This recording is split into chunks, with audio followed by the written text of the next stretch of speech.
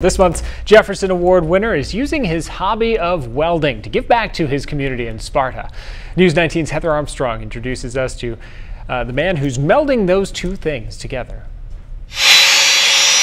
Noah didn't build the ark in a day. The pyramids wasn't built overnight. You gotta do the work, put in the time. Jason Hauser puts his time and energy into making the town of Sparta a better place.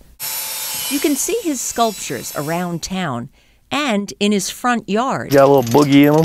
Everybody thinks, you gotta be an idiot to volunteer all your time like this. But it makes you feel so good inside. When you do a small project that your whole community can appreciate and get behind, it makes you feel like the king of the world. But Jason hasn't always felt on top of the world. When he was 18, he was arrested. Then, while on work release, he got in a traumatic industrial accident. I went into a grand mal seizure and my brain swole up and I actually died. They threw me in an ambulance, tried to get me to La Crosse, see if they could revive me. They were successful the first time and things happened and I died again. Revived me the second time, and when I come to, all my family's around me. And the doctor said, say goodbye to everybody. Jason lost 30% of his brain, but he didn't let that stop him. He saw it as a blessing. You've seen stories of people that said they've died, right? What all do they see? This big, bright, welcoming light. I didn't see anything. So I figured that was God showing me, it's time to make a change, man. You gotta do something different. You're going down the wrong road.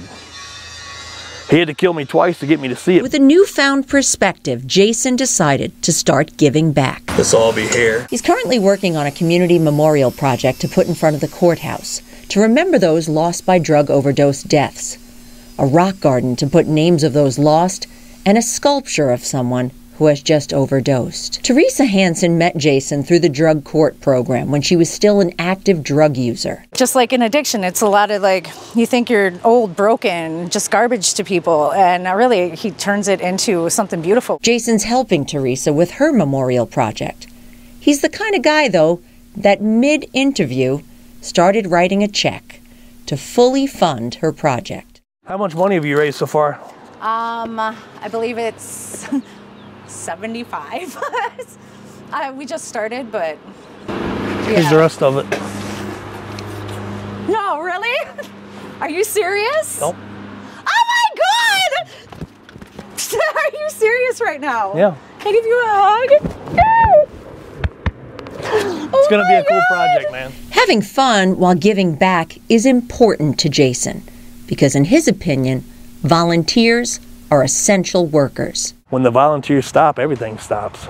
But not Jason. He'll continue to do the work to make our community a better place for everyone. Give us priceless moments like that. Now, if you know someone in the community who goes above and beyond serving others, you can nominate them for a Jefferson Award by going to our website, wxow.com/Jefferson-awards, where you can fill out an online application.